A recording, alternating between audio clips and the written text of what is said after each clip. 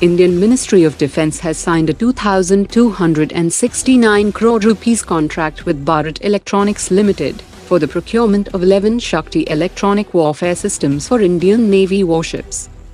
Kalyani Steel Limited is set to establish a 26,000 crore rupees titanium metal and aerospace components manufacturing plant in Odisha.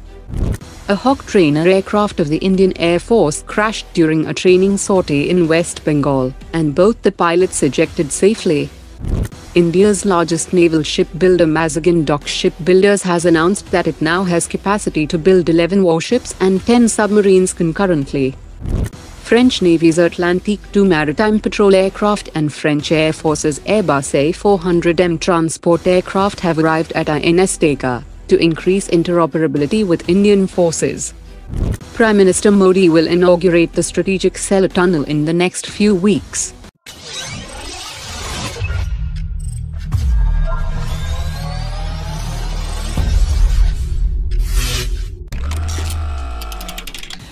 The delivery of 118 Arjun Mk1A tanks to the Indian Army is likely to be delayed, as Germany has conveyed that the MTU-838 are no longer in production, and restarting production would take 4 years, as the supply chain has shifted towards newer engine variants. MTU is now exploring the procurement of engines from the used market that will address the engine shortage, while the DRDO is now modifying the DRDO-developed Datran 1500 horsepower engine to equip them on the Arjun Mk1A tanks, which has been developed for the futuristic main battle tank program. Officials have confirmed that the rollout of Tejas Mark II is planned in 2024, and it will complete flight testing by 2027, which means that it will be ready for serial production by 2027. The first Tejas Mark I aircraft will be delivered to the Indian Air Force by early next month, and 4 aircraft will be delivered by August 2024, but production could taper down next year, as there have been some delays in deliveries of F404 engines from the US. The project to manufacture AK-203 rifles in India has encountered significant roadblocks, mainly due to high costs associated with royalty payments, and challenges related to 100% indigenous content and technology transfer, that have rendered the project financially unsustainable. The current pricing model indicates that India could acquire 3 foreign-made rifles for the cost of 1 domestically produced AK-203, and this significant cost disparity throws the project's viability into question.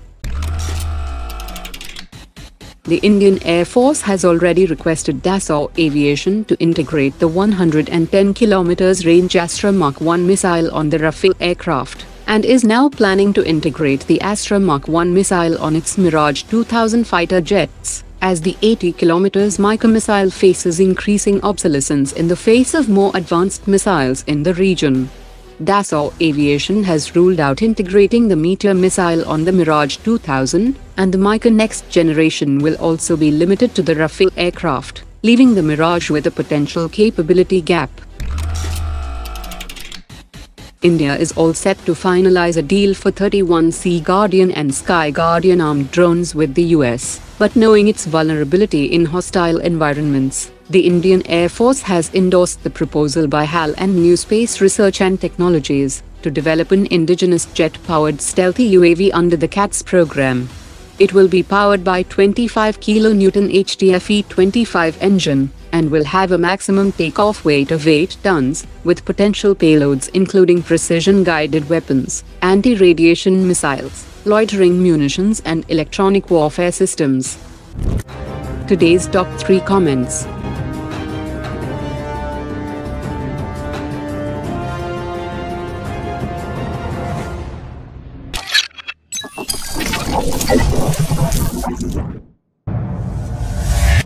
Omar dropped it.